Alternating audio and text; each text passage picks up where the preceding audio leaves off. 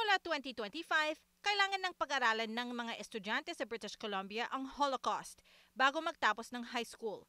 Ito ang anunsyo ng probinsya Lunes ng gabi sa gitna ng tila tumatas daw na anti-Jewish sentiments sa North America kabilang sa BC. Two women at a vigil were just out there to say, hey, people need not to be killed.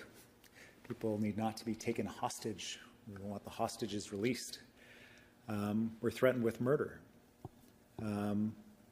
Schools and childcare centers shut down for fear of threats. Premier Eby spoke about the very real fear that the Jewish community has.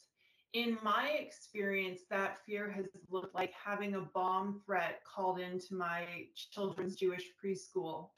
You have security outside synagogues all over the world right now. Matagal na raw itinutulak ng Jewish community ang pagsama ng mandatory Holocaust education sa BC school curriculums. Lalo tila kulang daw ang pagintindi dito. 20% of high school students or secondary school students believe that the Holocaust was either fabricated or was made or was exaggerated.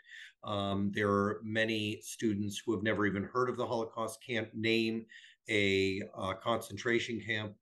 Name one of them. Mahalaga rin daw ito para di malimutan ang madilim na parte ng kasaysayan na resulta ng negatibong pananaw sa Jewish community.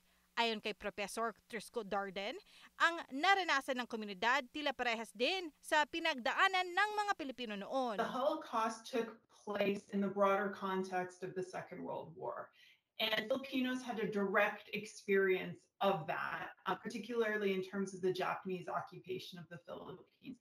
And so when we think about this in a similar context, the Holocaust was the occupation of parts of Europe by the German military with the specific goal of eliminating the Jewish population of those countries. Meron ng elective Holocaust education sa history at humanities classes sa BC high schools.